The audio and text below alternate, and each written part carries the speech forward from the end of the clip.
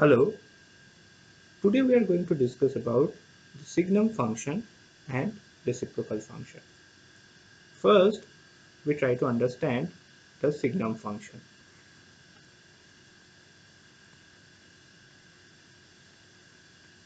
Okay, the Signum function is defined by fx equals to mod x divided by x when x is not equals to 0 and 0 if x is equals to 0, or we can write it as 1 0 minus 1 when x is greater than 0 and x is equals to 0 and when x is less than 0. The domain of the Signum function is the real line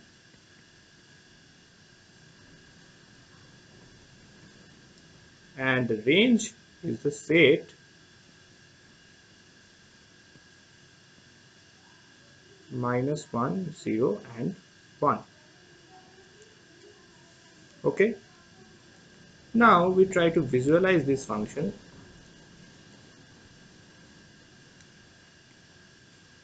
So this two axes and the function is nearly look like this.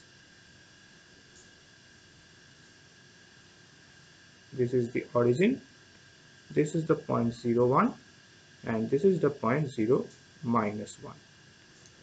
Okay, so this is the visual form of Signum function.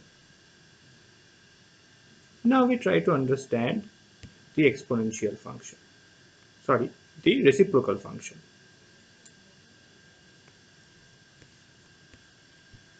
Reciprocal function, let me take another color.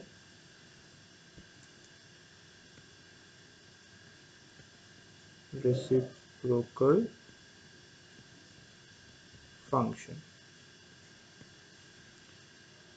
The function that associates each non-zero real number small x to its reciprocal 1 by x is called the reciprocal function. Okay, the function that associates each non-zero real number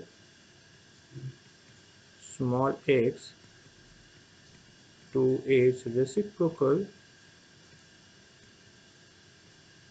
1 by x is called reciprocal function. Okay, the domain of this function, so we can write it as fx equals to 1 by x. The domain and the range of the reciprocal functions are both domain and range are both r minus 0. That is the set of all non-zero real numbers. Okay, the set of all non-zero real numbers.